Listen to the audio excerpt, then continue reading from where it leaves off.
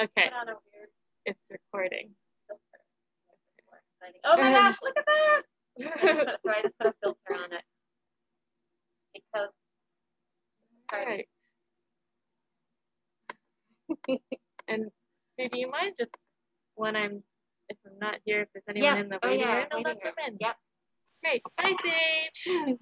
Hi. Are people ready to start with the beeswax kits? Nice. Great. Okay, so the first step, well, I'll show you, this is one that I made earlier with the little ladle guy. Yeah, casserole. And so if you got the kit from us, there's probably some loose little frills. And if you want to take scissors, you can trim those off.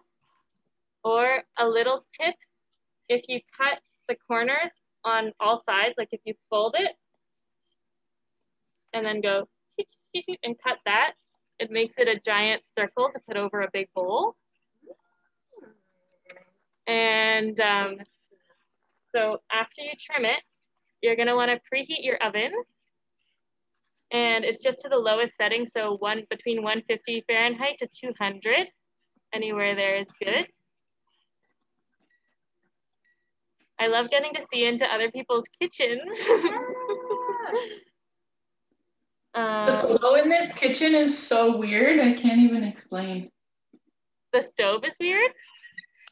No, the flow of the kitchen, it's like the weirdest setup kitchen I've ever. Non-intuitive kitchen. Is it 175, did you say? Or 125? Whatever the lowest setting is, so anywhere between 150 and 200 is good. But to be honest, I think it's pretty foolproof. So you're gonna wanna get a cookie sheet. And if you wanna protect it from beeswax, you could put down some parchment paper or something that's oven safe to go underneath.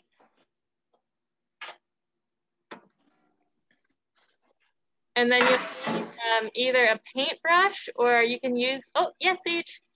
How hard is it to clean the beeswax off of a cookie sheet afterwards if you skip the tin foil? It's very hard. Sue says it's really hard. Don't do it. Okay, great. I'll look for some tin foil. I know from experience. Do you recommend tinfoil or parchment paper? Or does it matter? Parchment paper is better. Okay. I will do a little opening of our beeswax kit. Oh, parchment paper. Oh, the reveal. The reveal. So inside, oh, there's two of them in there. A little paintbrush to spread it. Hi, Kayleigh. So we're doing a beeswax wrap tutorial. It should be about 10 or 15 minutes, and then we're starting with hearing from you original members. And then inside, we have these little beeswax pebbles. Look how cute. Oh my God, and it's gold ink. Yes. Wow. So cute. So I need to move you guys here.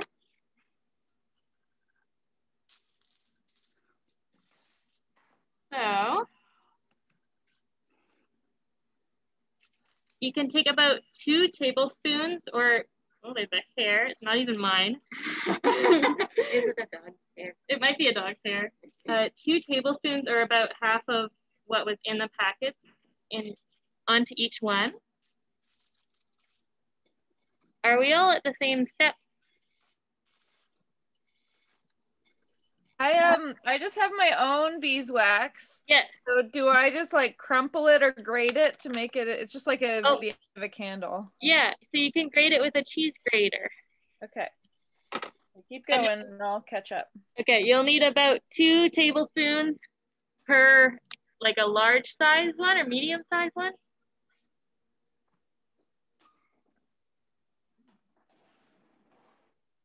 Nice.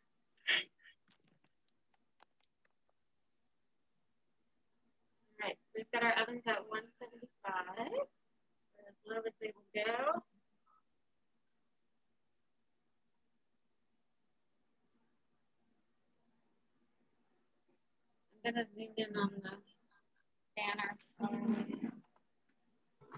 So we don't use all of the beeswax? No, you do. So divide it into two onto the two patches, and Okay.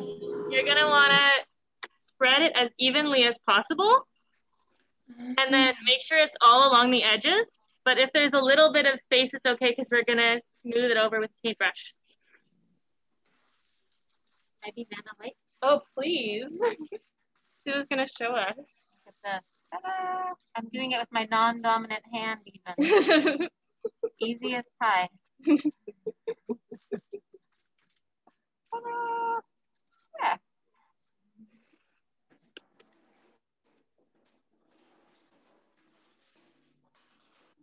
Thank you, Jack. Jackson. They like the decoration. Aw.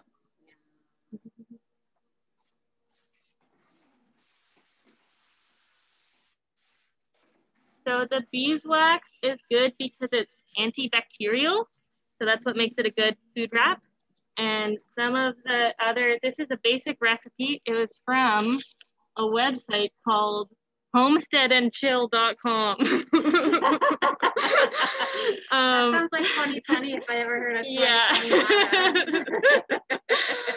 2020. But there's other recipes that put more fancy things in there, like jojoba oil and pine resin, and then it's more supple and apparently lasts longer. But with these ones, once it kind of gets flaky over time, but you just put it back in the oven at the same temperature when it does that, and you can add some extra beeswax and it'll all be smooth again. How's it going with your beeswax, Cap? Nice. I'm just breaking it up. I didn't get a patch either, but I've got this nice bee fabric. So oh, perfect. I'm just putting little bits. They're not as small as your guys's, so it might be a bit clumpy, but I'm okay to experiment. Yeah. And if it's all clumped in one area, you have infinite chances to put it back in the oven and move it around. So Sweet. It's very low risk activity. I'm just keep randomly holding the lamp.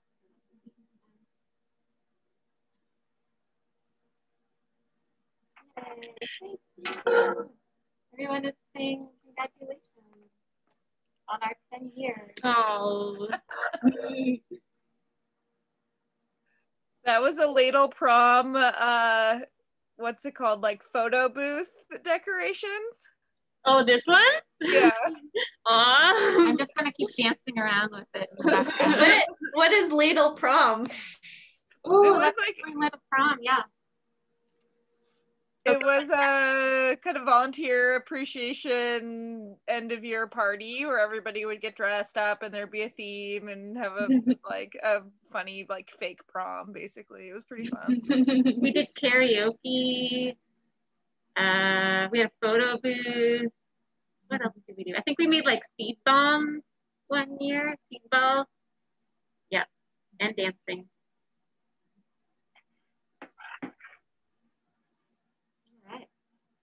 Alrighty. You think they're ready to go? Yeah, we can put these guys in the oven. Yeah.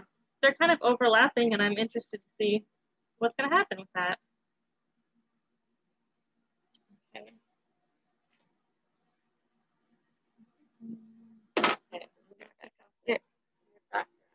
Okay. Yay! Oh, you have sunglasses on. This is very cute. Ta-da! Yeah. And then once you put it in, Micha, you can just put the fan back on. I just turned it down because it was very loud. But the fan is the one in the middle, the black one. And if you hit it too high, yeah, there we go. All right. Okay. So those are in the oven and they should be in there for about 5 minutes or until it's all totally melted. But you don't have to flip it over or anything. It'll melt all the way through. And so maybe while it's going, I can show you a little slideshow. Can we do introductions too? Can you do what?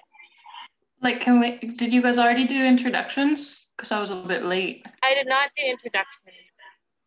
Do you want to start, Sage? Sure. My name's Sage. Right now I'm the communications coordinator at the Ladle, and I started September 2019. But I was a frequent eater at the Ladle between 2013 and 2016. And what else? I don't know if I told you my pronouns are she and her yet. Maybe I did. Yeah. Oh, I also wanted to show you, I have a beeswax wrap that I got at Christmas. Ooh. And my favorite move is to take a can. Now it can go in the fridge without any more effort.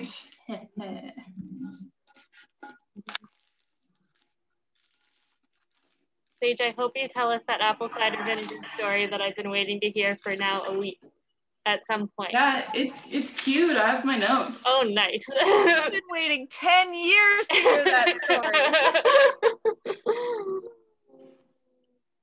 Do you want to introduce yourself, Pat? Sure, I had to unmute myself. I have all my supplies all over my computer. My name is Cap. I work as the finance coordinator at the Loaded Ladle right now. I started in 2016, so it's been a few minutes. Love to eat the food, don't make the food, love to make spreadsheets. I use she and her pronouns, and I'm happy to be here. Nice. Now I'm just starting from the top corner of my screen. So Esha and Emma, do you want to introduce yourselves? Hi, I'm Isha. I use she and her pronouns. I've been volunteering at the Ladle for like a year and a half now, and I've been on the board for about half that time. Nice to meet you all. Hi, I'm Emma. I also use she and her pronouns. 6 months, I guess. I've been helping Isha do the food box deliveries. Yes, it's been so helpful. Nice. Lorraine, do you want to introduce yourself? Yeah, my name is Lauren. I use she and her. I am the Sexton coordinator at Ladle, and I'm working since November of 2019. Yeah. Nice. And she made that amazing 10-year anniversary background, and I couldn't even figure out how to get it on my screen. Kayleigh, do you want to introduce yourself? Oh my god. Hi. We're just unloading some groceries right now and making our wraps. We're so happy to be here tonight. Oh, nice. Yay. There's a Kayleigh and a Kayleigh, I think. Yes. What happened? Kayleigh, do you want to introduce yourself? Other one?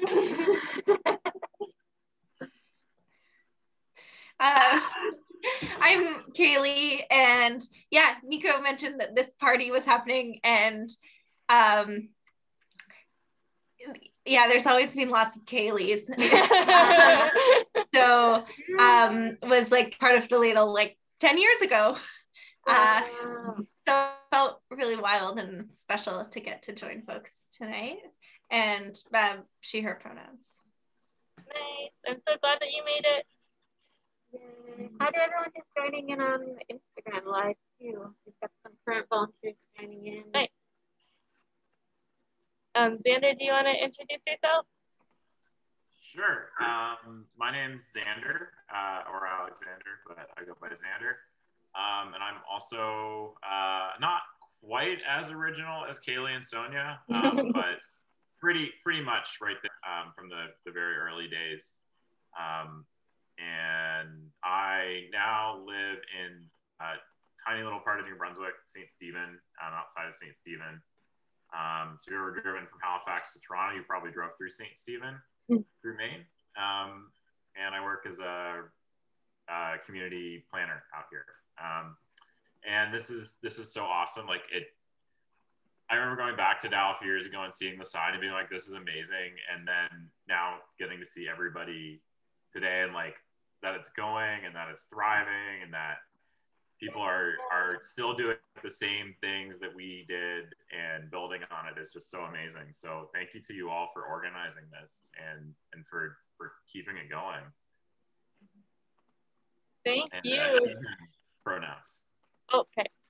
I wanted to mention that Xander sent me a document with a bunch of Ladle history, and then I put it in the Loaded Ladle 10-year anniversary zine. Look at that zine. Which if you come by Dial during the servings, there's still copies for free. And Sonia, I would love for you to introduce yourself, but I need to check on my beeswax wrap. It's in the back of my mind back there. Let's see that. Oven it. Oh yeah, they should. Should we watch the process? Do you want to narrate? We're looking for oven mitts. We're looking for the oven mitts. Oh, okay. It's a constant struggle. They're somewhere different every day. Totally. Try low on the card across from the steam kettle. Somewhere different throughout the day also. 5 seconds later, it's moved. Yeah, they were on the kettle pot. Are those silicone oven mitts? They are. And they're 2 different colors. One's got black, one's got red. We should do a little kitchen tour. They did. We already did. Oh. Yeah. It was awesome. Hi, my name's Sonia. I use she and they pronouns. I'm calling from New Mexico. I live in Santa Fe right now. Yeah. I'm actually moving back to Halifax in a few months to start a job at Dell, so that's exciting, and I'm really looking forward to hopefully meeting some of you all and seeing the ladle in action, which is can't wait, and maybe eating some soup. Yeah, I was along with Kayleigh and Xander involved in the ladle back in the early days, 2009 to 2012, kind of those days. So I'm excited to talk some more about that and also just celebrate with you all. I'm so grateful to you for continuing this work and for letting us know about the party today. It's like, yeah, I could gush and gush, but the ladle is like kind of changed my life, you know, and I think Xander and Kayleigh would say the same thing. And so it's super cool to see you all here today. Thanks. Hi, Micha. Hi, Fran. Hi. Hi. We were just doing a little go around of how we know the ladle or how we've been involved. I can go next. My name is Sue. There's also many Sues involved in the ladle. I've been part of the ladle since 2014, so I feel like I'm kind of like the grandma of the group right now. So I do programming at the ladle, solidarity serving. Once upon a time I did finance, which was kind of funny because I don't know anything about finance. And then we hired CAP, and I was like, thank God! Yeah, the ladle's a big part of my life, and I really love meeting new people, seeing how people kind of gain confidence and build community, and especially students that might not know a lot about the history of Timbuktu or like different social movements happening, like trying to bridge those gaps is a really awesome part of the job. Yeah, it's nice to see people that started the ladle. I'm excited to hear more of your stories and like, how did this all happen? How are we here now in this kitchen? Yeah. I just want to interrupt for a minute from introductions if people want to check their beeswax wraps, because mine was totally ready. And so it looks wet, and then the spots that are dry, I just brushed it over. And then pretty much once it's all brushed over, it's important that you hang it right after, and it's not gonna drip beeswax or anything. And then it'll dry really quickly and be ready to use. Yay! You wanna hold it? Yeah. Or is that gonna be too tricky maybe? I think I can. Yeah. Okay, Nico's gonna hold one of them up. Already drying. It might be. don't know if you can really tell. Maybe it's anticlimactic, but it looks beautiful. It's covered in beeswax. It looks the way it looked before, but it did work very well. So I'm sort of informally. Oh, go ahead, Sage. I was just about to say I'm informally making like a speakers list. I see Sage's hand is up. Feel free to just chime in when you want, but if we start talking over each other, I'll start taking a speakers list. But for now, just say what you got to say. Okay, I think I'm gonna stop the Instagram live. Yes, too. good call. So anyone who's watching Instagram live right now and wants to on, if you go to our bio on Instagram, you'll see the little a link to join the Zoom. Click on that, it'll take you right to the Zoom. We're gonna stop the live. It's a little confusing having Instagram live and the Zoom, but we will hopefully see you all there. Thank you. So, so I talked with Sonia and Kayleigh and Xander and told them that they could tell the story of the loaded ladle and how it began and take any questions in the first hour or so. So I think we should move along to that unless somebody wants to introduce themselves quickly before we go that joined after. I think Sage and Micha have their hand up. Oh. First, Nico. Yes. Hard to see there. What could you give me more directions on hanging it? Like, what do you mean exactly? You can hang it on anything like my words are gone. A hanger in a closet, like a clothes hanger, or even if you move like on your stove on the little bar that you could put a dish towel, you can hang it there or in a dish rack. Great. That is what and Micha? Actually, I'm going to let them go first and then say my thing. I heard you say hour, and I just don't have a lot of time, so I wasn't sure how long the intro was going to take. If anybody could let me know how long you're planning for that. For the introductions? Yeah, like the intro of how the ladle got started and everything. Oh yeah, that won't take an hour. That will probably take what, maybe like 6 or 7 minutes or something? Oh, okay. Yeah. Okay, I'll put my hand up later then. Okay. I have to leave soon. Okay. Okay, great. So Sonia and Kayleigh and Xander, the floor is yours to tell us how it got started, why it got started, any struggles you had along the way.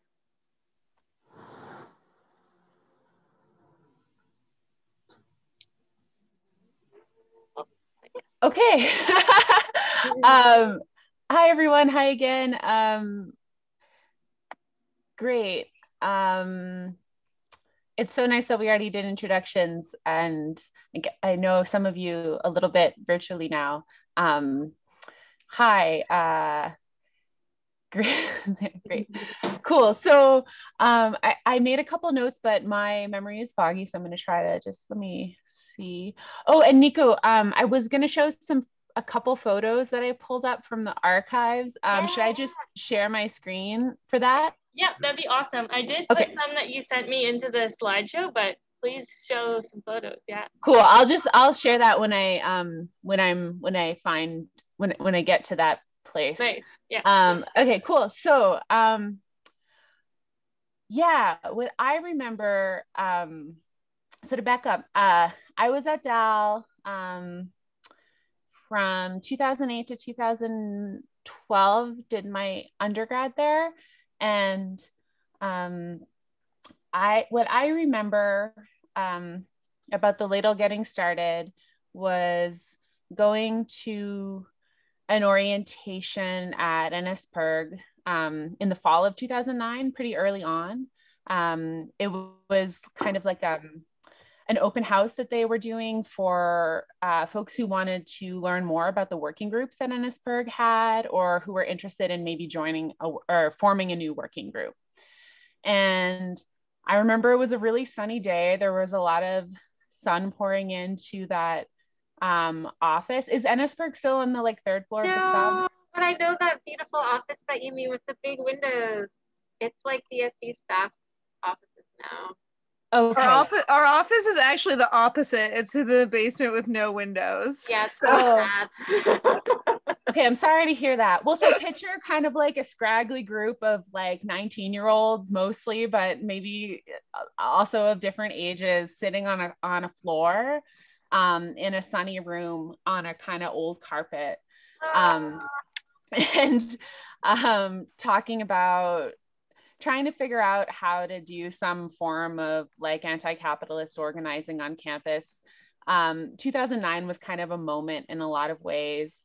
And I think we were all kind of grasping at sort of trying to figure out our politics and trying to figure out what kind of work we might want to do that was in line with NSPIRG's like broader sort of principles and commitments around social and environmental justice. And I don't remember how exactly, maybe Kayleigh does, but we landed on food. I think because it was like a point of interest, of common interest for a lot of different reasons for those of us who were there.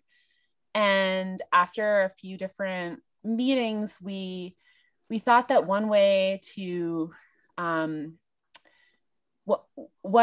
one way to kind of move forward some of our goals politically was to challenge the contracts that the university had, these exclusivity contracts that DAL and the student union had with these big corporations, Sodexo and Aramark. And so at the time, I don't know, and also let me know if this is kind of, stuff that you all know, but DAL and the student union had contracts with Sodexo and Aramark that gave those companies the exclusive right to provide food on campus and dining halls for Sodexo, I believe, and Aramark had the exclusive right to do catering. And we thought that this was bad, not only because like the food was pretty crappy and not locally sourced, did not support local economies, was never, we had no confidence that it was like sustainably harvested. But it also, like, these corporations were sort of, giants in the food world and also in the prison and industrial complex. Aramark especially had contracts, I think still does, with a lot of prisons, and we were just kind of like, why is our university supporting this, and why are there not allowed to be any other options? I see Sage is sharing some other some information about the current state of contracts. Thank you for that. Yeah, so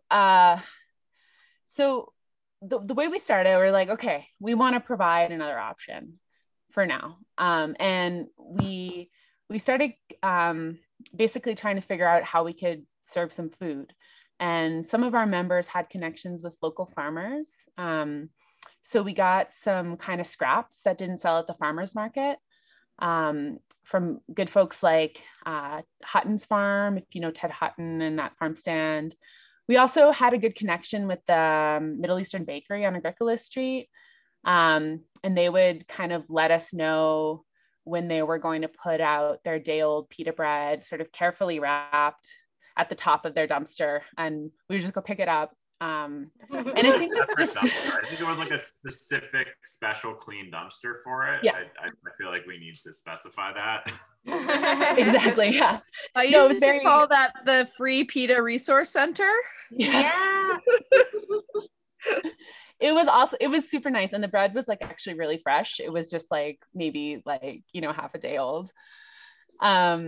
Yeah, PETA from Mideast. Oh, awesome. And then I think also the store that used to be called Planet Organic off of Quimple also had a good dumpster. We had some relationships with them. And so at the beginning, we had no money except for maybe a couple $100 from NSPIRG as a working group. And so we were kind of, working in that way, getting free food that our partners would provide and cooking it up in the Women's Center, which used to be across from the sub on, I think, South Street. And we we would basically set up on the first floor of the sub, and we'd have these big pots. A lot of the cookware initially was made available to us because some of our original members were Aaron and Zoe Beal, who children of Dee Dee's Ice Cream, and so their family had access to a lot of really a lot of cooking equipment that lent itself to bulk production. And so yeah, we made a bunch of soups. We'd set up with a little plastic table and a bunch of yogurt containers that we had salvaged, and people would come in and just scoop some soup and pita bread or whatever else we had. And usually this would last for a few hours. We'd make a lot of food, but then once the fanfare kind of like dissolved around us, security guards from the university would come and kind of start kicking us out because of the exclusivity contracts that the university had. It was actually, we were breaking the rules by doing that. And as we drew more attention to ourselves by doing this, the Women's Center, was a bit worried about losing some of their funding or, getting in trouble with the university, which was a real risk. So we needed to stop using their kitchen. Meanwhile, some of our members were also students at King's and had sprung up an adjacent collective that they called Kafka, Campus Action on Food at King's or something like that. And so we used the kitchen there for a bit. And that fall and winter, we started doing solidarity servings in Halifax. I remember I don't really remember what solidarity servings we did, but we would drive around or ride around town on bikes with trailers and big pots of soup and other items that we would serve at protests, sort of similar to Food Not Bombs and often alongside them. And so that kind of became an important part of like us trying to figure out what kind of work we wanted to do. And then another thing, so maybe now I'll try to figure out, I'll try to share my screen because I wanted to share, this was another thing that kind of became, that took a lot of our time in the spring. You're gonna see how many tabs I have open, which is a little bit embarrassing. Let's see. I can relate. Yeah. So as we were kind of building, do you see this? Yes. Yep. Okay. You see like a Safari page, Halifax Media Co-op? Yeah. Okay, cool. Yeah, so as we were kind of building solidarity and relationships with like local farmers, it was also in 2010 now, in the winter spring 2010, the G8 was going to be meeting in Halifax. There was a lot of organizing happening in advance of that. And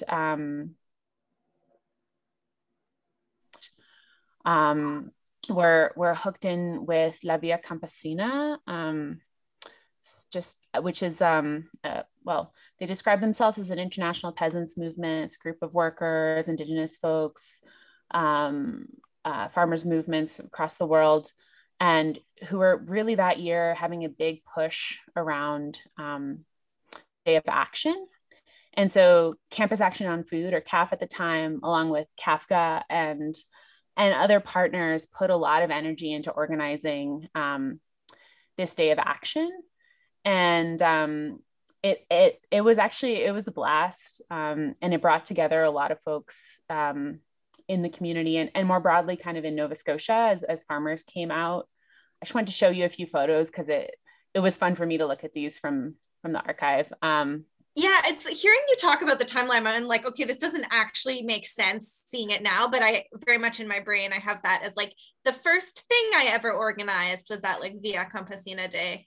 Totally. Yeah. I kind of like forgot about it. And then I saw all these photos and I was like, oh my goodness, like, because this came before Edible Campus even, like. Oh, yes, it did. Yeah. It was like, I don't remember. I was not a year before. Yeah. Or like the fall. I was in the Edible Campus. That's when I started. Or we were trying to do it at the same time or something. Exactly. Yeah. That was Oh, Brad. that's so Yeah, cute. Oh my Brad God. is still around. Brad is part of Food Against Fascism now, and Oh, really? they That's cook in our amazing. kitchen on Thursday nights. Yeah. Oh, Oh, there's Sonia. Yeah. Oh, there's Sonia. Is that Quincy? This is not, but there's another Quincy in here. Okay. Some folks built some amazing puppets. Yeah, it was, so we marched from the farmers market to the commons. There's an original banner. Oh, yes, we have that banner. Oh, good. Yeah. Sorry, these are moving without me wanting them to. But sound like my yeah, there's Brad. This is Nick, I think, or Chris. Chris used to be on the board of NSPIRG. And yeah, let me go to the next one. Oh, hold on. That's coming. Yeah. Yeah, these are just some other photos from that march, but it was, you know, it was a kind of a big event, and it kind of gave us a little bit of spotlight in the, insofar as just building relationships with the Raging Grannies. The Raging Grannies. Yeah. And with folks outside. Oh.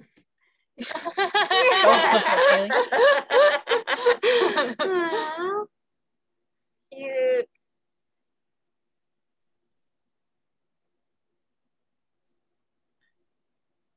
Can sorry, Sonia, I don't know how you want us to sort of be pitching in, or like. No, just go for it. I have no plans here. There's a young Erin. Yeah, I mean, I feel like my sort of like plugging into the project happened like not with that like initial meeting, not with the sort of PIRG open house, but because I was doing a different, much more like sort of apolitical, like sustainability focused food project on campus. And it wasn't like, it was something that I'd sort of found in my first year of school, but wasn't like quite jiving with my politics. But at the same time, I couldn't in any way like name why. And I think that project like connected with ours, and I kind of like jumped ship.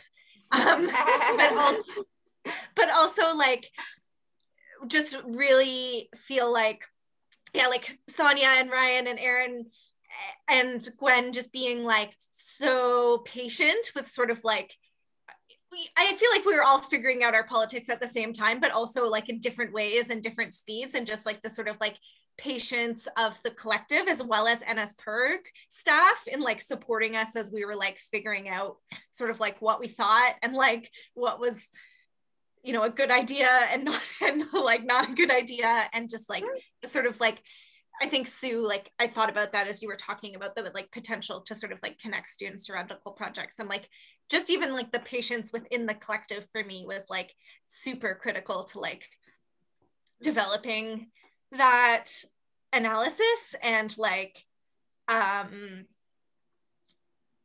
yeah, and like Sonia was talking a bit about the solidarity servings, and I think that like even within that, just like figuring out, like I think we did some really awesome solidarity servings, and then we like supported some projects that were just like kind of weird and like figuring out the politics through that, and what we actually like were aligned with and wanted to say yes to, and how to say no to things too. I was like a part of it. And like I think this maybe comes a bit more later, but yeah, I think the like political piece being so important, as it's also just like figuring out like the dynamics of like class and money, and like Dalhousie as a space that has like, you know, a lot of like really struggling students, and also a lot of like really freaking wealthy students, and like just the kind of like navigation of how is this project like sustainable for the people in it, and so that we're not just like there's a sort of like political motive behind it that isn't just like us busting our butts to give like students who have a lot more like privilege than us lunch. Which I think I'm sure will like in some ways come next with what Sonia's talking about, because like CAF also just got like into a lot of like became quite confrontational with the like student union at the time, and like really became like a site of like just like struggle. Yeah, totally. And I'm so glad you brought up the kind of, I mean, I think I look back on this time as like with so much fondness. And also it's like when I learned how to cook, it's when it's also kind of like I had to readjust I had to reduce my course load so that I could take classes in the summer so that I could like spend more time organizing with CAF, because and I wanted to do, like it was 100% what I wanted to do. But it was like, we were all really kind of like committed and driven, but it also kind of took over in these ways, especially as we kind of like started getting some heat from the university administration and from like a relatively small but powerful like conservative faction in the student body. And I think we first started really seeing that. Well, we saw it when we would get kicked out of the student union building for giving away free soup, but we also saw it with the project that came next, which is Edible Campus. And I remember working a lot, Kayleigh and I think we, at the beginning, this was like, okay, Kayleigh and I were like bottom lining this or something. And our whole group was really inspired by a project at McGill of the same name, where students there who had a really successful food co-op had basically built container gardens to grow food on concrete spaces. And so like turn concrete into green space. And we thought this was a great idea. We thought we could use the food for our cooking, and we thought it would be something that would be kind of like universally embraced. And it turned out that it really wasn't. And we, that spring, I think shortly, like concurrent to this International Peasants' Day protest, but also especially afterwards, like we spent a lot of time visiting the greenhouse on campus. There was a ton of room, but they wouldn't give us access to it to start seedlings. And eventually we built these, we used the same container gardening model that they had at McGill. We salvaged most of these materials. This is really cool, oops, I'm sorry, Tupperware program or situation. Sorry, I don't know why I'm like, I think there's a pause button. Oh gosh, I'm like, you're good. Yeah, okay. So basically there's like, there's a piece of PVC pipe that feeds into the bottom of the container, and there's a little platform inside or in the bottom, and underneath this platform. And it's a really simple, easy to build from salvage materials design, and they were really productive. But we fought for months and months and months with the administration and could not get it was not being used. And this was, I think, when we really started like actually communicating with the administration and like kind of fighting back. And I think we had a lot of small wins in this. But ultimately, when we did get a space to use on campus, we had this great little opening party. There's Sarah McLean, if anyone remembers Sarah. It was a really festive day, but it was on grass. And that was kind of a bummer, because that was not the point of the container garden. And I think as you'll read in your zines, Xander documented in the history, this was like really kind of became a fight about aesthetics on campus. And it like, I forget all of the details, but because we were growing our own food, Ennisburg ended up having to take out extra insurance, like liability insurance for like, what if someone gets salmonella from eating our kale? And like, what if like a dog pees on the tomatoes? And it was like one of those, I think, into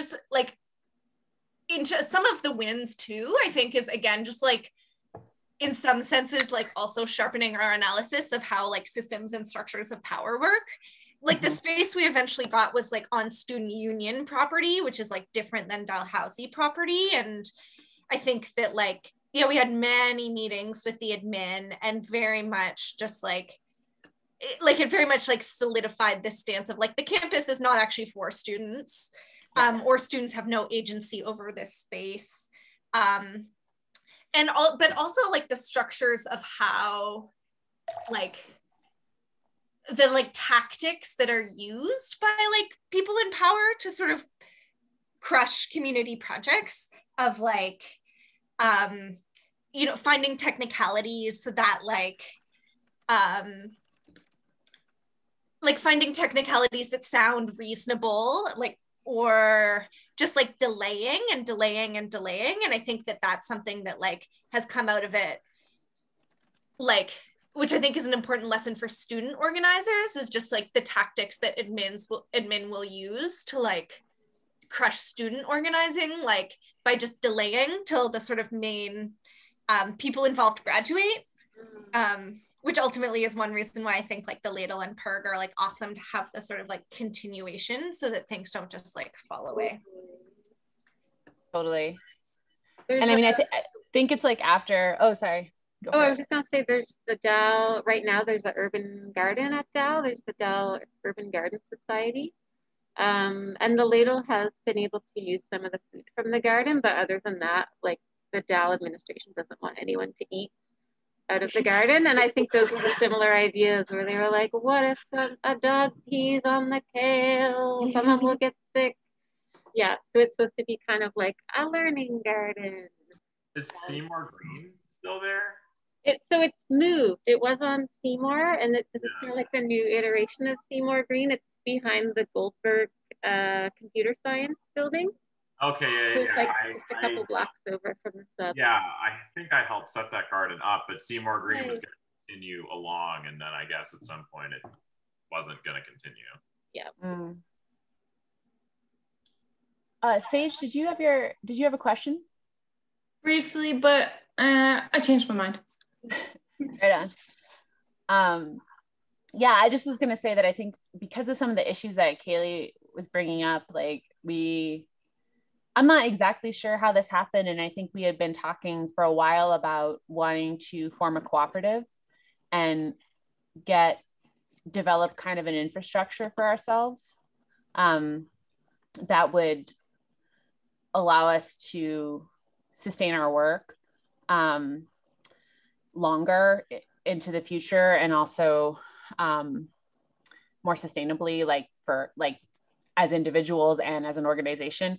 I think after we kind of put the garden to bed, and when I was reading Xander's history, I was reminded that we did this like die-in, which I actually have no memory of, but I mean, I sort of do now that I read it, but I remember I don't remember a die-in. I just hate die-ins, but like there was like I remember a funeral with Xander being a pallbearer. Oh yeah. And there was like a funeral for the garden, which like I think it actually went to Seymour Green and lived at Seymour Green for a little while. Yeah. But in some senses too, that was us like picking up different tactics and like different organized like things that we could do. And we also really just tried to fuck with Dal. Like, I think we were like, at some points it's like, yeah, we were, you know, in many ways, like I think reclaiming space on campus is important, and like not having concrete is important, but also like, just like, it also just became like this struggle with the admin. And I think like struggle on campus with the admin is also like good practice for struggle in the broader world. But like, we like ran a media strategy against them. Like we had like a full back page article of the Globe and Mail. Oh my God. Toronto-based paper, like about this, like, that. Yeah, about the admin and how they like, yeah, which just felt like a win in terms of like, you know, universities care so much about their like PR, and like, it just felt like this way of like, you know, having a bit of like power or pushback there. Yeah, public shaming works really well. Do any of you have a copy of that newspaper article? I think my mom does. Yeah, Oh I'm my not God. certain my family So members great. do, because yeah. It's so great to get a copy or a scan of that just for Yeah. the Ladle archives. Sage, I see your hand up again. Yeah, I was just gonna say that it's really cool to hear you talk about how this was like a learning experience and a training experience. I was talking yesterday on a panel and I was saying, they're asking about like, how do you do system change instead of like band-aid solutions? And something I said was like direct action is actually a really great way to learn like skills for deeper systems change and like a way to expose yourself to stuff like that. So it's cool to hear it like really borne out in the way your experiences happened. Totally. Yeah, thanks for that. Yeah, and I think for us, one thing that like, and probably what Sonia is going to talk about next, just as things kind of formalized into like the Ladle, there were so many conversations, like so many, on how to have a more sustainable project, but like not lose the political like ferocity. And just because I think it can be this like, there can be trade-offs, and it can be like, we were like very keen on like not starting a project that was gonna like become too liberal, was like, you know, the sort of like way that like it felt really important that it like, you know, the project was like a site of like struggle, or like, and I'm sure as we've all kind of like, as our politics have like grown and changed, we can also like see the many different ways that like movements co-support each other, and it doesn't all just have to be about like fighting the DSU, but like but that kind of like sort of, there was like such deep intention into like keeping the project radical, even if it became more institutionalized. Yeah, 100%. And that, I mean, that was, it was kind of such a microcosm of things that I think we all went on to do afterwards. Like, you know, we worked really hard the year before, I forgot to mention this, to like make sure the person we wanted to got elected as student union president. And like that helped with getting the levy laid down the road. And I think like we learned a lot from the folks who were, you know, our elders on the NSPIRG board at the time. Some of us eventually kind of were on the NSPIRG board, but there was kind of a generation of folks who were there. Two folks like Jane Kirby and Jean, whose name I'm David Parker, you know, folks like that who we really kind of looked to and learned a lot from. But yeah, I mean, I can remember we had so many strategic retreats, which were often just meetings in houses, often passing around a mate gourd that Aaron Beal would bring to every meeting. And we're really caffeinated, actually. We didn't drink very much. Really like co-developed our immune systems. Yeah. And we were really riled up. Like we were really angry and also really like, yeah, but so, I mean, as Kayleigh was saying, like we started looking towards shifting in after the edible campus stuff. And that's when we really started thinking about the student levy, I think.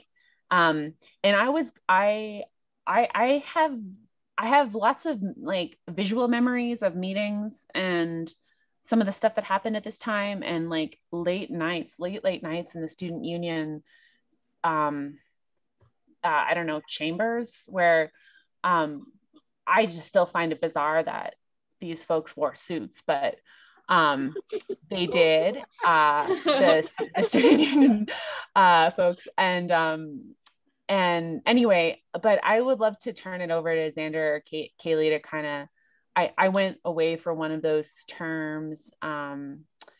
So I don't really remember much about the levy fight. I came back the following term and I remember some of that, but yeah, do you want to Yeah. Yeah, Xander, you go. I was also on co-op that semester, but I feel like you and Rebecca did like the majority of that. I think I know Orion was really involved too. So, I mean, I became involved around the end of Edible Campus, and also kind of like Kayleigh came to the Ladle through like, you know, oh, sustainability, like that kind of stuff, it's good. And then was sort of radicalized in this wonderful way that really shaped me. And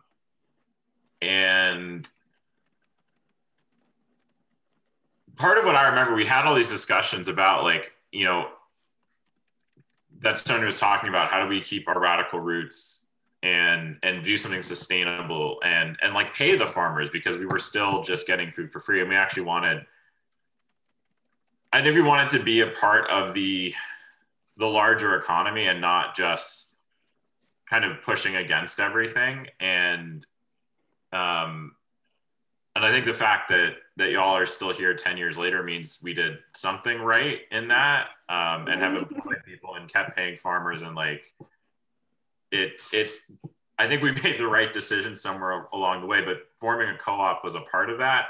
And I think, I don't remember exactly why we decided to do that. I think it was, you know, what we learned a lot of lessons from like Midnight Kitchen in McGill and People's Potato and Concordia and the other food co-ops across the country. And I was just like, oh, they incorporated cooperatives. This makes sense as a structure. It has a board. We're all equal. That's a lot. And it's funny because my job now, I deal with bylaws and like policies all the time, and I love it. So to me, that sounds fun. But I'm a nerd for that stuff, just like Ryan. So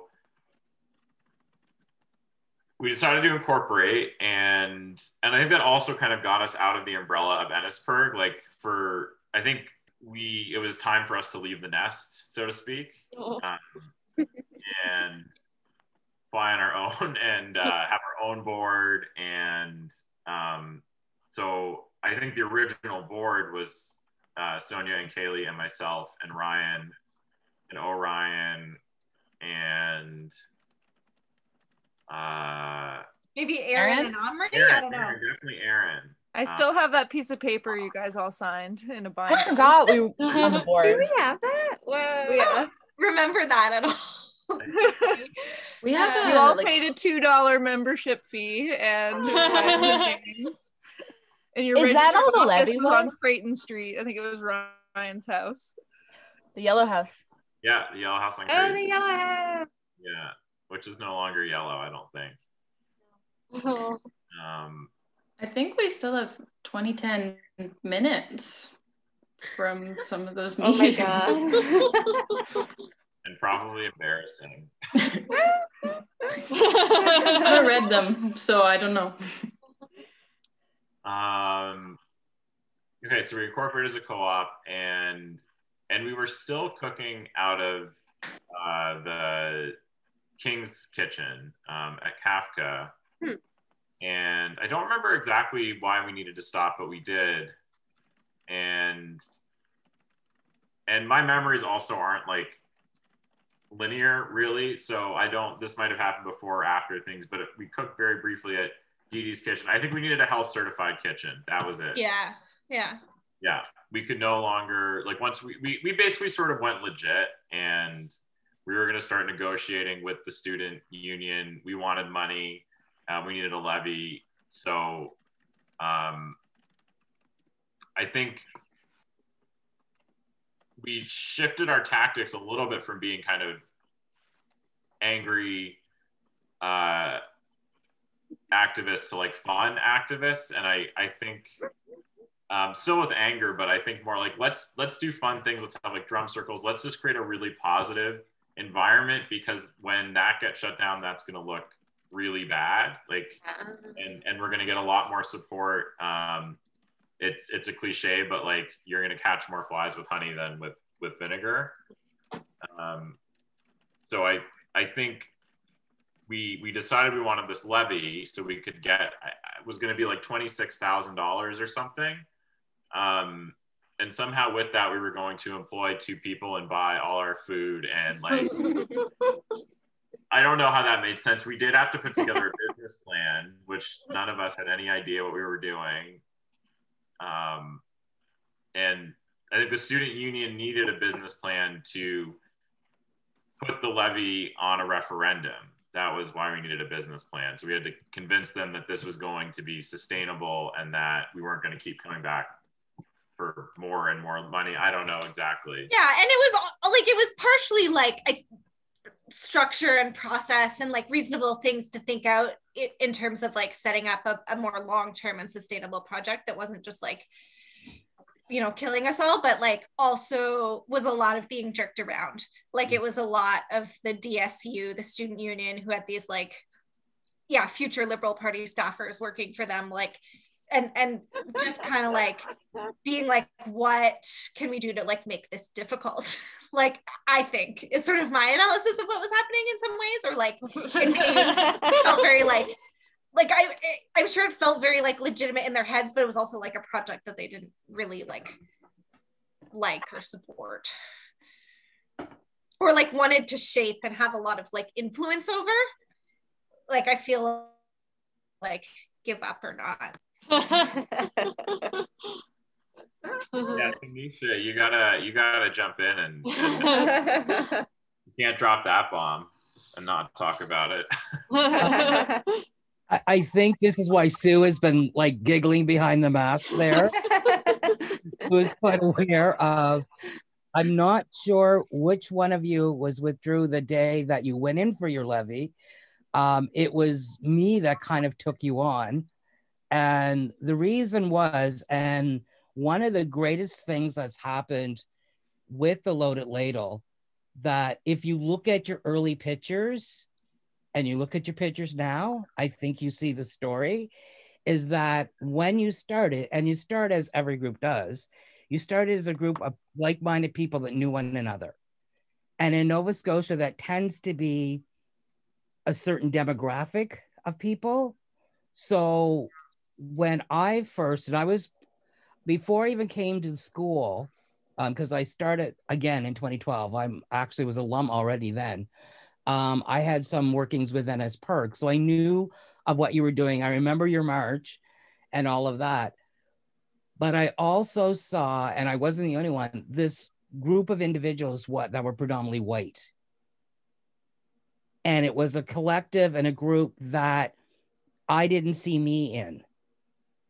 So it was very hard when things came up, and you weren't the only group that did this, but like when you folks were looking for the levy at the time, I remember having these conversations with, but how is it for every student? I'm not vegan, and I'm not in the demographic of people that seem to be part of your collective.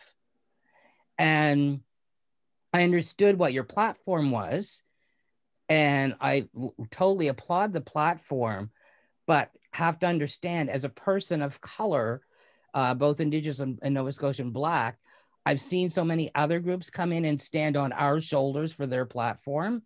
So therefore, I do take any group to task, but I do remember, I was telling Sue this story the other day, that at that levy meeting with the DSU, like I said, I was a council member. So I remember afterwards, I was talking to Drew and I was saying something, and I don't know, and I'll apologize if one of you people were the person that did it to me, but there was somebody that was female presenting who like literally attacked me verbally about, you know, because they thought I was fighting you as a society, but that wasn't what I was trying to get at. I was just trying to say, like, help me understand how this works for every student.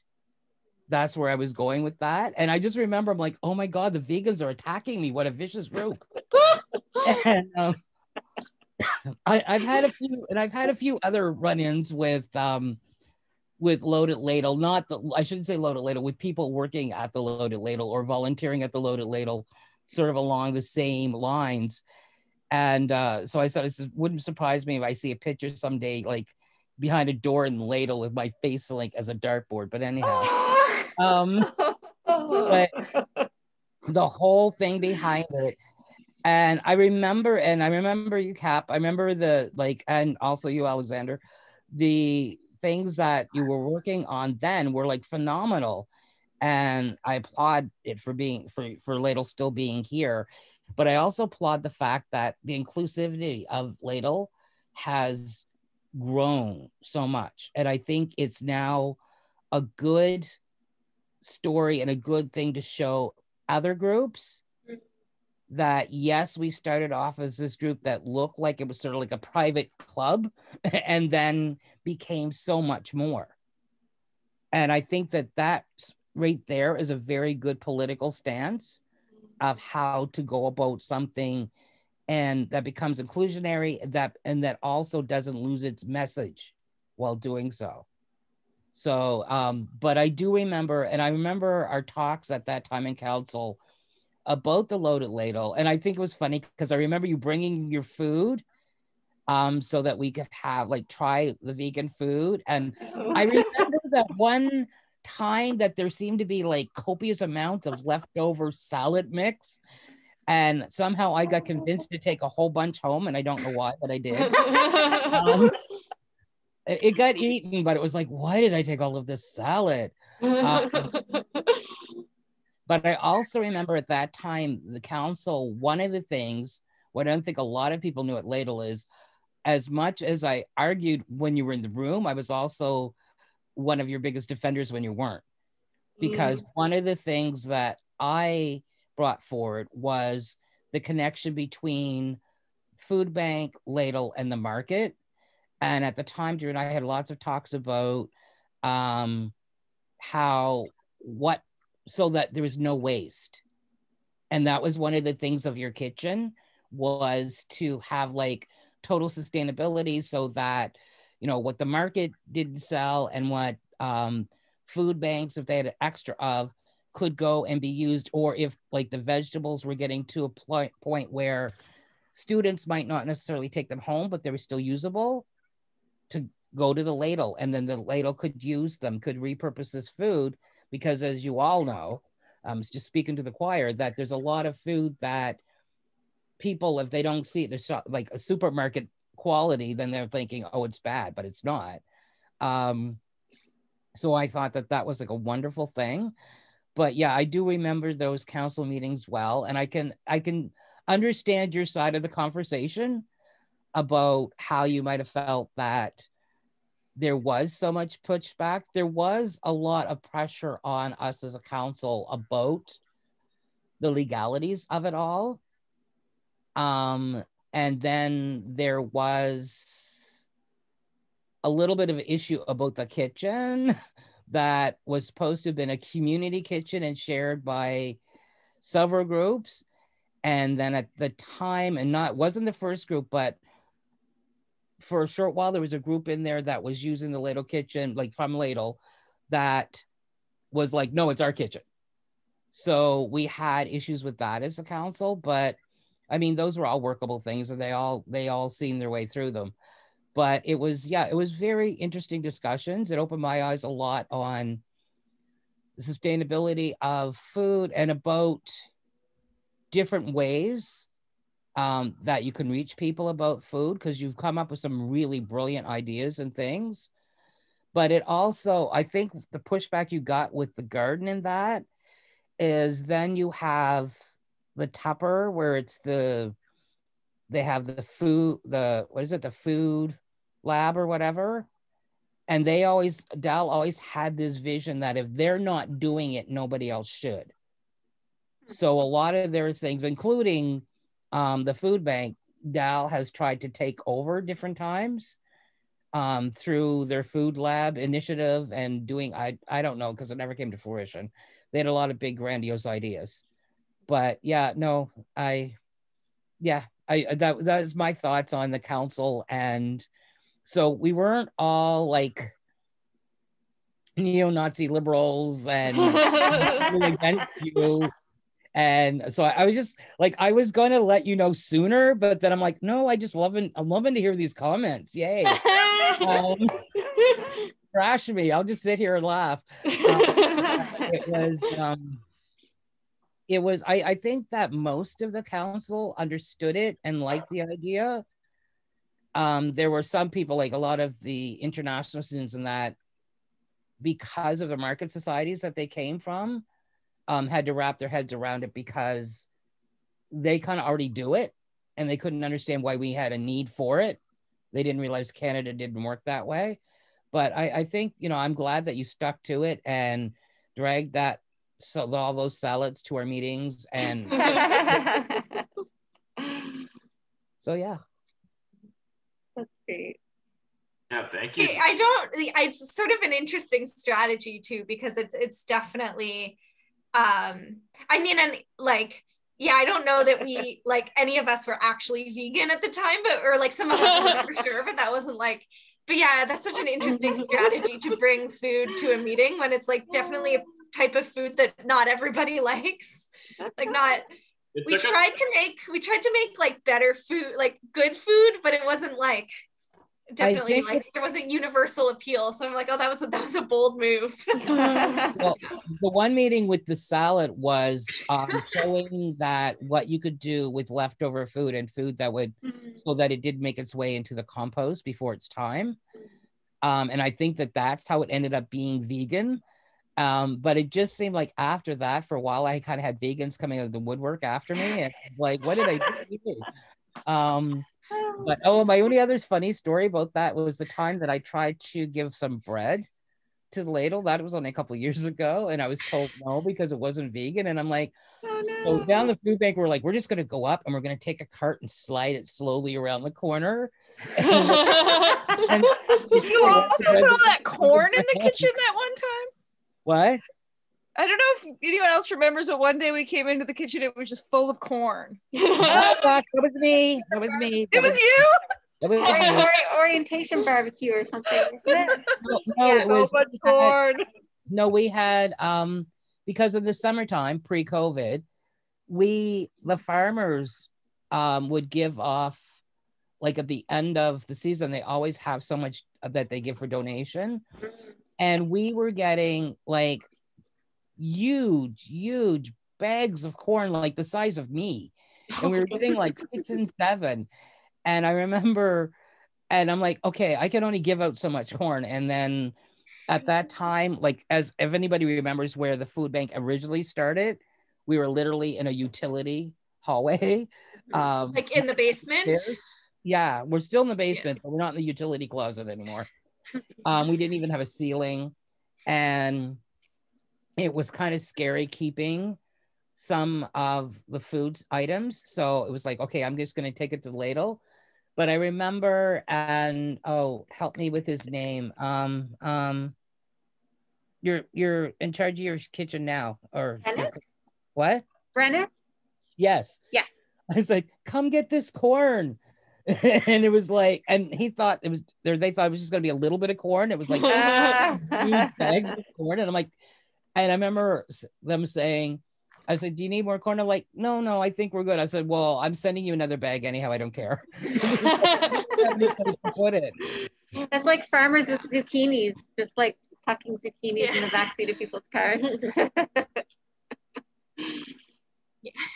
Great. One other thing that I think like comes up for me as like a shortcoming or something that like upon reflection we like kind of really missed was just like seeing the connection with like peasants and workers and this sort of like internationalness of like the struggles for food sovereignty. And but like we never really like, or at least like when we were around, we didn't really connect with like the workers of Dal, like the Sodexo and Aramark workers themselves. And so like, and I don't know if that changed, but that kind of like labor struggle and class struggle and food struggle, like the ways those are connected, I think was like not something that like pictured it, like as far as I can remember, that we really like figured into our work. I remember us kind of like supporting the like Dallas faculty when they were like striking, but not, or the threat, gonna strike or gonna have some labor action, but that's like a very sort of different class of worker than sort of like the frontline Sodexo workers. And I've seen like successful campaigns at like you know, at York and other places where those, you know, there's like lots of student support for those workers and their campaigns for higher wages. And like, I don't know, like that's one of my like retrospectives. Like it would have been cool to like figure that in. And also like, I'm not sure we like fully got our, not like, it's like cool, Airmark is bad because they have all these contracts with prisons, but I'm not sure we like unpacked that enough to like make that accessible to like students, and what it's not just like, ew, prison food is gross and we shouldn't have it on campus, which I think is like maybe how that came across, but like actually prisons as institutions are like bad and need to be abolished, and like the corporations that support them we shouldn't support. And like I feel like we didn't like flesh out that analysis in a way that like, I don't know, are like shitty pamphlets like our weapons didn't like, you know, get to. But those were sort of the last things on my like kind of notes. I was like, oh, like could have thought of that. Prison Industrial Complex zine is actually pretty good. Like I think it covers a lot of ground in 4 little pages, and a lot of the food imperialism zines are on our website if you ever want to peruse them. I think what I'm really happy about is I don't know if you ever made a conscious decision, but I think we did have to, as part of the levy fight, we did kind of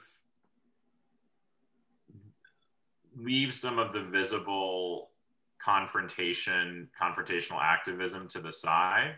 And I think the hope was, let's become in some ways institutionalized so that there's a real foundation for this. And once that's happened, bring that back in.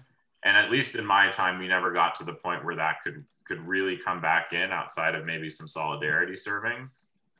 And I think the idea too was, in terms of drawing people in,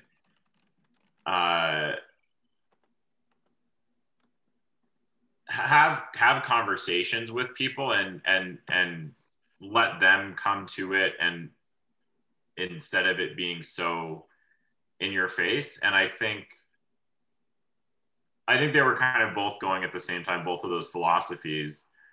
And it's great now to see a ladle that is inclusive. Like, I think Micha's point's really good. Like, it wasn't a super inclusive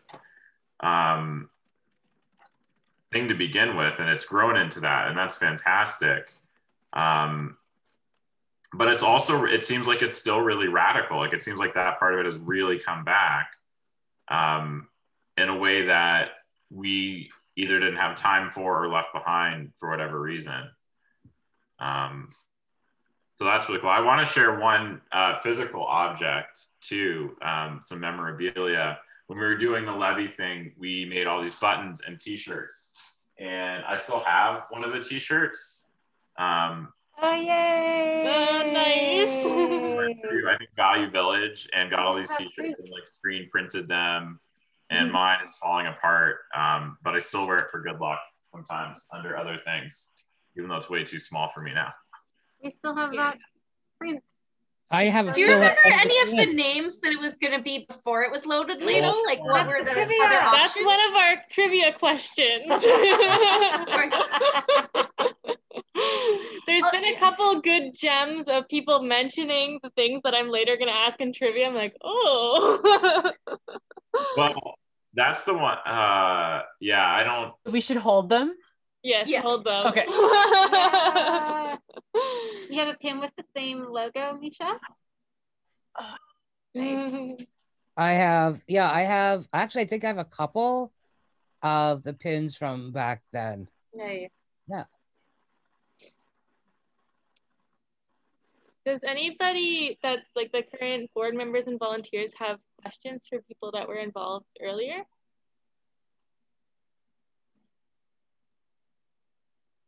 You can also type it in the chat if, oh, you, yeah. if you don't want to talk, you can. I feel like all my questions are so boring, but they have to do with like, ooh, why did you do this bylaw? Or how come it was a cooperative rather than a nonprofit society?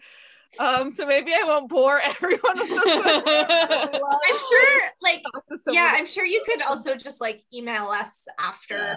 I wrote a lot of the initial policies. Like after I graduated from Dal, there was this like, we like, the sort of people who took over the project from us, we like did a weekend transition with them. And at a certain point, they like got a little upset with us. And we're like, you guys need to let go. Because we were like being really, like Owen Bridge was like one of the sort of next iterations, and like Holly Lobsinger and like Holly.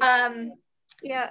And I think we just like had poured our like hearts and souls into it and didn't want it to change. And so we're just like drilling them about all the politics and procedures and this and that. And like at a certain point they're like, okay, you gotta stop. Like, you know, which I thought was really like, and Krista Bell like joined at that point too. And I know is like still really involved in the city. And so it's also really cool to me that a lot of that iteration of people are still like in Nova Scotia doing like rad food work. And like, that's really cool. But yeah, like, it's like, okay, we left, but then I like took one last contract with the Ladle, like writing all the policies. Cause like, yeah, it was like, so yeah, crucial to my like heart and soul and political development.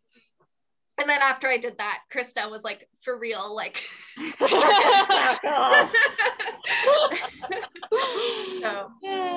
happy to get like, yeah, happy to like engage with like nitty gritty. I want to get to trivia. Yeah, trivia. Does anybody else have any last words before trivia? I want to share. I have to take off now. Yeah. Thank you for inviting me to your party. Yeah, thank you for coming. Great.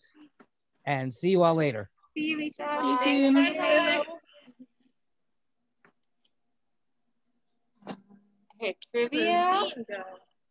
Oh.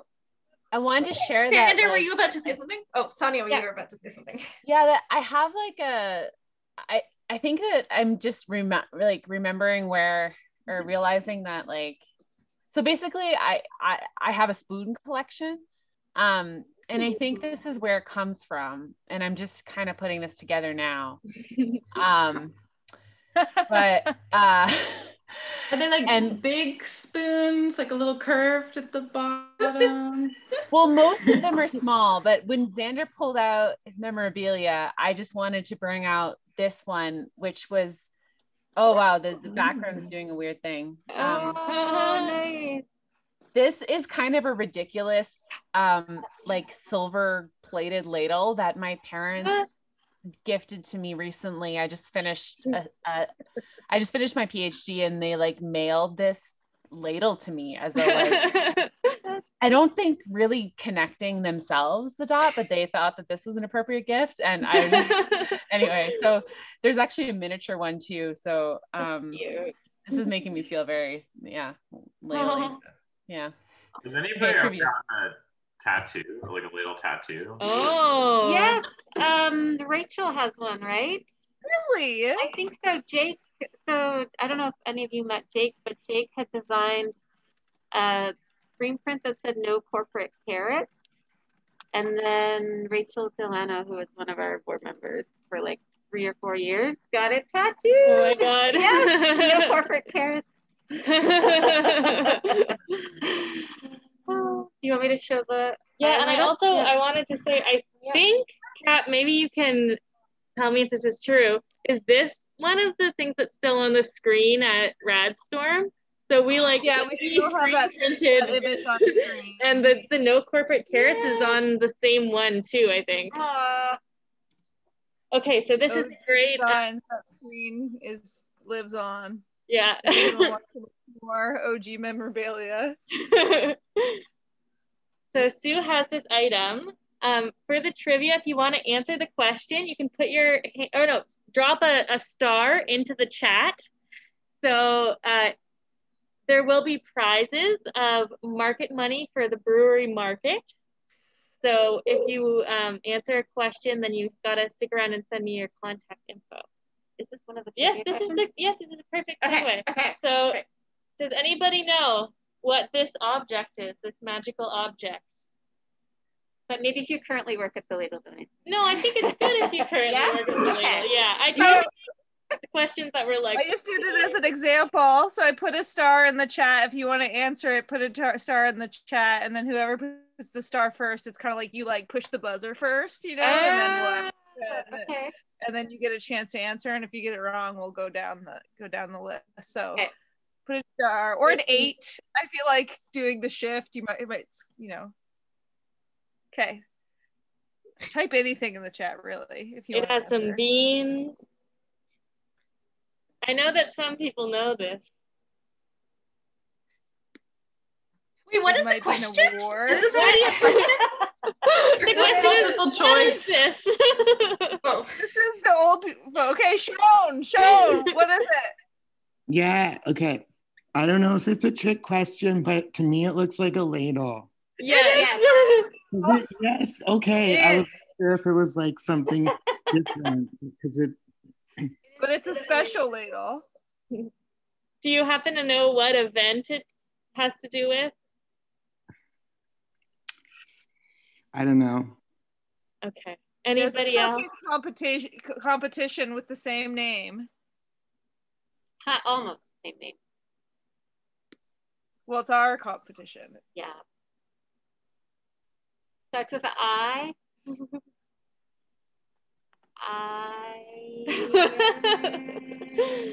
Wait. Oh, wait, nope. Well, are you saying something, Sage? Oh, George is dropping a star. Yes, George. Is it the iron ladle? Yeah. I'm not gonna answer any of them because I edited the question. It's the iron ladle. So we have a cooking, well, usually we didn't have it this year because of COVID, but we have a cooking competition where we get different teams to come in and cook. And then people vote. There's like a secret ballot box. And then this is actually a key, is that if you want to get your prizes, you have to come to the AGM. That's when we award the winners. So that's how we get quorum at our AGM. And Sue shared with me that like each little piece on the iron ladle, they're like added year by year. It wasn't originally with these beans on it. Maybe by year 20, it'll become the golden ladle. Ooh. So this question is like multi-step. If anyone just wants to bravely volunteer to answer it without knowing what it is, put a star in the chat. What era is it? Current, I would say. Oh, so people should put a star in the chat now. Yeah, if you want to answer. Okay. Who wants to take a risk? Or I can tell you, I can preview the question. Has the ladle put this item into a cake? Sriracha, cantaloupe, beets, and a kombucha SCOBY. Okay, so Cap is the...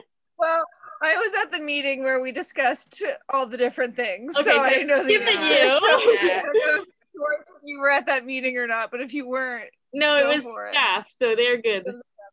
Okay. So wait. Sriracha, do you think it's gone in a cake? So this is like all of these things except for one of them were in cakes. Choose the one that hasn't been put in a cake. Is that how the question works? Yes, kind of. But then I was like, I haven't been around. I don't know what's gone in every cake ever. So then if you even get some of it right, I will say yes. Wait, what are the options again? So has sriracha been in a cake? Do you think so? Yes or no? I'm gonna say yeah. It has. There were some sriracha cookies that were really good. Cantaloupe, do you think it has gone in a ladle cake? Yes. Yes, it has. Beets, do you think it's gone in a ladle cake?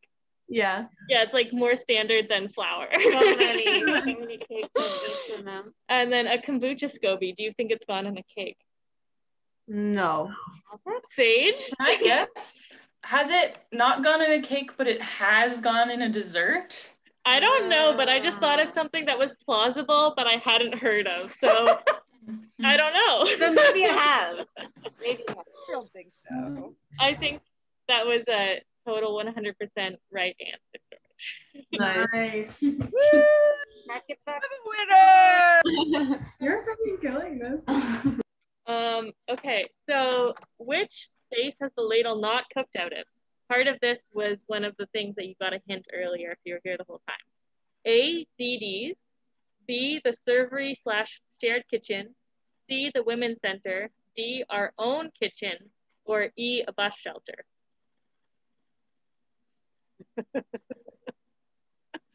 Which one has the ladle not cooked out of?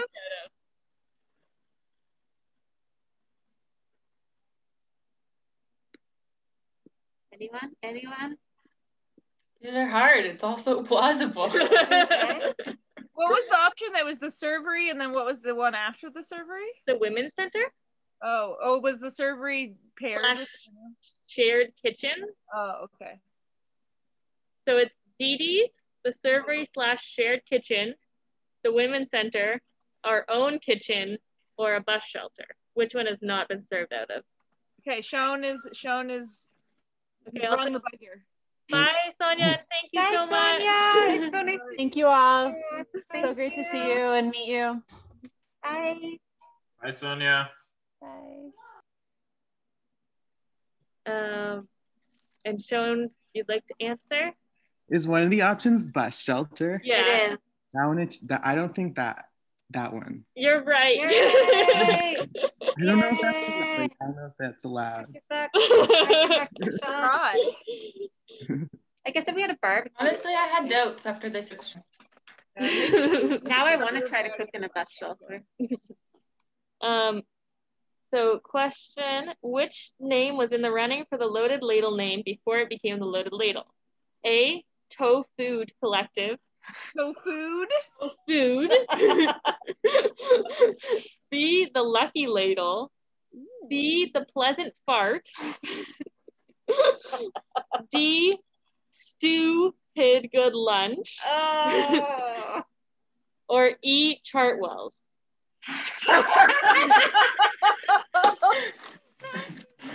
Copyright infringement. Well, TM.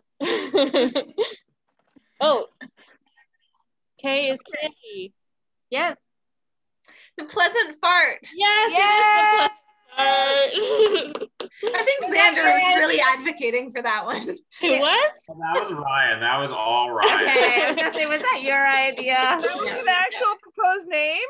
The Pleasant Fart. Yeah. Oh, for sure. It was. Maybe part of the whole unrelatability side of things is discussed earlier. No, we can all relate to pleasant farts. That is really relatable. One time we had a meeting, and I have a lot of social anxiety, and it was one of these like 5-hour-long visioning meetings, and it was in someone's backyard, and I ate raw kale the whole time to deal with my social anxiety. And then at like hour 3, I just started like farting and farting and farting and farting. Which like didn't help the social anxiety. You were also quoted in, I can't remember what the name of the Dow newspapers. No, I think it was the Coast. The Gazette? The Coast. Kayleigh was quoted as saying, "We don't want farty frosh." Farty what? Frosh? Farty frosh. We were talking about Farty like frosh. I just remember that we booked a retreat once somewhere in the South Shore, and the people took our reservation and they were like, yeah. And then we showed up and they thought that our name was the Legal Ladder. And they were like, are you the Legal Ladder? What exactly are you guys? Oh my God. Like, close. And our market boxes, picking them up from the market, I think I've seen every possible variation of spelling of Loaded Ladle. Many, many more than I could ever imagine. So there's 2 remaining questions. Which is not a real iron ladle, so the cooking contest team name? A, the Gentle Lentils. B, Cuttlefish. C, the Homicide. D, Desi Boys. And E, the People's Potato. Cap. I think the People's Potato was an Iron Ladle one because that's the isn't it the Concordia? Yeah. Yes. Loaded ladle equivalent. Yes. But what was the other one? There was one when you were saying it, I was like, oh, that one. No, not that one. But the hummus. The homicide. The cuddlefish. Cuddlefish. Yeah, homicide. The homicide is The good. homicide. They had a picture of Darth Vader. It was like, come to the homicide. What did the cuddlefish team cook? I don't know. I just remember the name. I don't know. But it's cuddle like pugs. Yeah. Not Okay, cuddle. yeah. Yeah. Okay, the last question is a technical question. Oh dear. What percentage of DAL students voted for the Ladle Ladle to become a levied society originally? A, 22%, B, 58%, C, 70%, or D, 63%?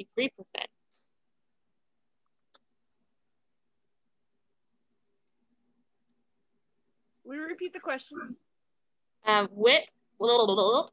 What percentage of DAL students voted for the loaded ladle to become a levied society originally? Oh, okay. Xander is yes. wearing the buzzer. Okay. 70%. I had to look it up. That's right. That's right. Yes. That's a good percentage. That was the percentage, like the first time. Yeah. Amazing. Yeah. Those are all the questions? Those are all the questions. So to get your market money, you have to give me your contact information after. Wait, so who won? Sean? Well, it was by question because I didn't think everyone would know all of them. So everyone who answered a question, even if it was wrong, is getting market money. And then Sage, I'm wondering if it's a good time for your story and or ladle myth. And then if anyone else has fun stories, we can share them quickly as a goodbye thing. And I don't know if it's too much at once if I share the slideshow as you're speaking. Oh yeah. Yeah, because we have a photo slideshow. And just noticed. I'd like to see the slideshow. Great. Oh yeah. We're gonna get kicked out in 17 minutes. Oh. They close at 8.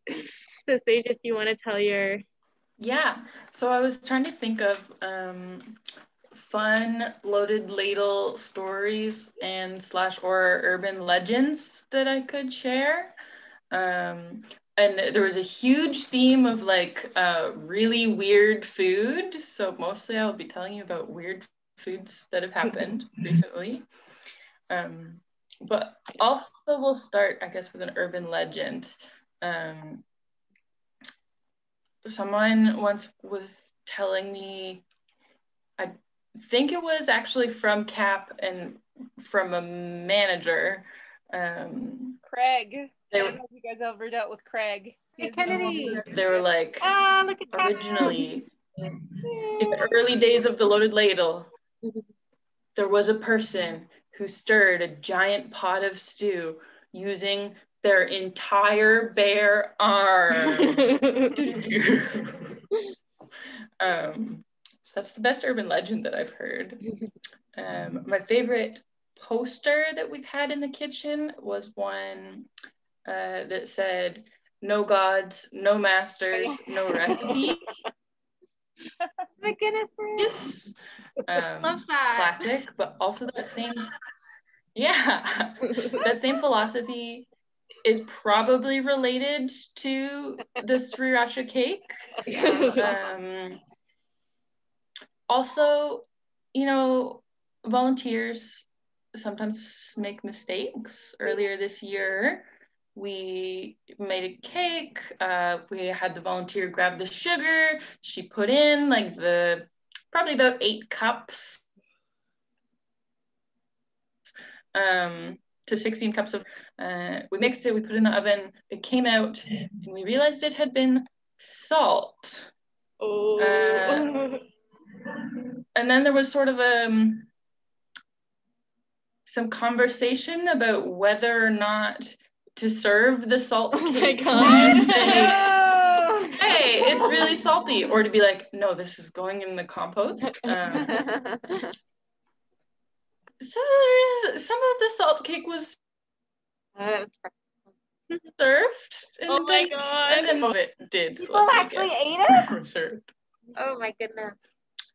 Well, no, people got it in their food box and then probably took a bite, and then probably it found its own way to the compost. Two of my favorite comments. Last year we had a lot of volunteers coming from ISANS, Immigrant Services Association of Nova Scotia. So mostly newcomers, who kind of. It's Mohammed. Mohammed is a newcomer who used to come like every week. But one time we had a young couple in, and their reaction was like, wow, like you eat very unusual food in Canada. Like Canadian cuisine is much different than what we're used to. And I was there trying to be like, yeah, like I guess this is Canadian cuisine, but also not exactly. Its own special. Like, you might have the wrong idea. Like, but there was a language barrier as well, so they got that impression. And then I guess I saved the best one for last, which is the worst thing I've ever had at the Loaded Ladle. We had a volunteer come in, and she was looking at our apple cider vinegar, and she goes, oh, you can just make that by fermenting skins, right? Which sounded really great because I had already made a bunch of pickles. I had been fermenting some kombucha. So it seemed like it couldn't be that much harder. I had made like a kombucha vinegar already. So we took a bunch of apple peels and we put them all in our jar, and we waited for 3 weeks to let them ferment. And then I was smelling it to see if it was ready, and I couldn't tell. Like, it smelled kind of vinegary and kind of appley, but a little bit wrong. So I decided that I would like pour a little shot of it and taste test it. And it was indescribable. I can't tell you guys. It was not vinegar. It was just apple juice that had been sitting out for fully a month. Oh. So, sometimes you volunteer or work at the Ladle, you come away with some scars. Apple cider related. Pleasant farts. Unpleasant farts. Yeah, those are some tales of Ladle lore. Awesome, thank you.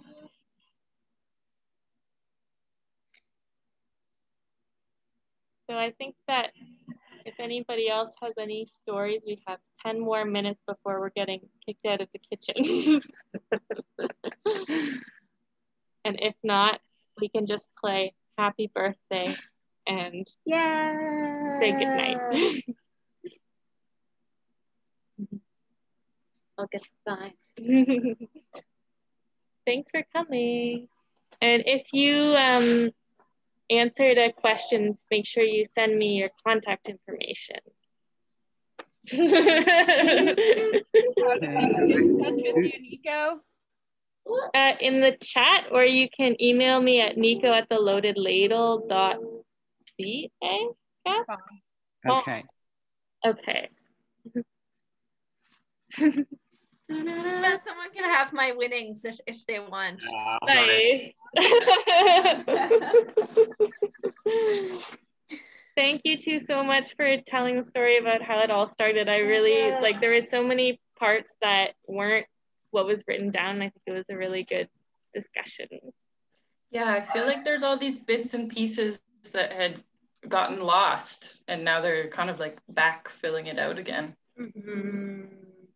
Yeah, I really appreciated that, and all of your thoughts too about going from more of like an activist centered group to kind of becoming like a food serving institution, and then trying to meld those two, like the social environmental food justice piece back in with the serving piece. I think that's still something that we're always talking about, like not just being a free, like we're not just a place for free food, like there's an actual reason that we're doing things. So making sure that that is still incorporated in the ladle. So it's really nice to hear you guys talk about how those values shaped the beginning of the organization. Yeah, I mean, I feel like we talked a lot, and it was just great. like very cathartic for us to like connect. But I also wish we could hear more of how things are going now, because I think I mean, just even knowing who, like, just from what we see, it seems like such a just like great and like skilled project, and like, but yeah, I'd love to hear more. But also, I'm gonna be in Halifax in May, so we'll like try to stop by and like, pick our brains. Yeah, it's really sweet to feel part of like a bigger thing, like just to hear the origins. And I just kind of echo what Cap said. Yeah, it's something that I would be interested in, Kayleigh and Xander, is like learning where lots of people that did some of their original work or were on the original boards like ended up later. Like I sort of vaguely know that people like did more rad food work or other rad work later in their lives, but I don't know all the people, so it's hard to keep track. And it would be interesting to like see some of the ways that working with our group has been foundational for people in what they do later. Like I think one of our best ways that we still do radical work is as a learning space and a place where people like first encounter or first dig into some rad politics. Yeah, I think Xander and I, for years, like Xander and I stayed or like are still very good friends, and like I remember a couple of years ago we're chatting about how it's interesting how I think at the time Xander was like, I'm the only one who's still doing food justice work, and he was working at another food project in Toronto.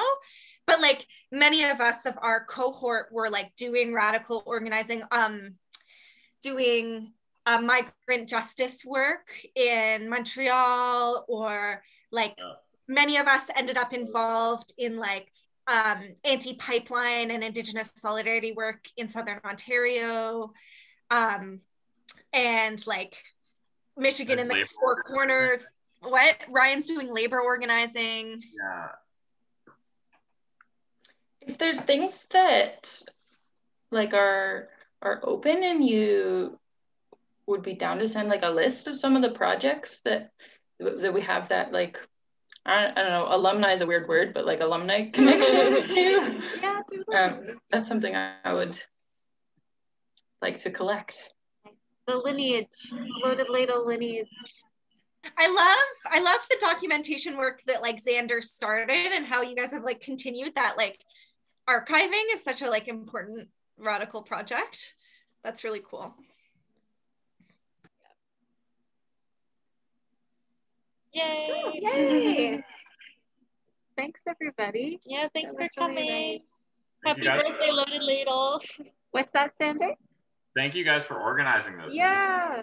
Doing it. It's unbelievable. It really is, like to have been a part of something that's still going and has grown and has touched so many people and will continue to grow. And like I really look forward to seeing everybody in 2031. Yeah. Yes.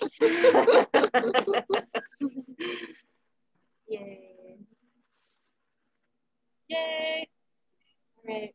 Thanks everybody. Good night. Good night. Good night.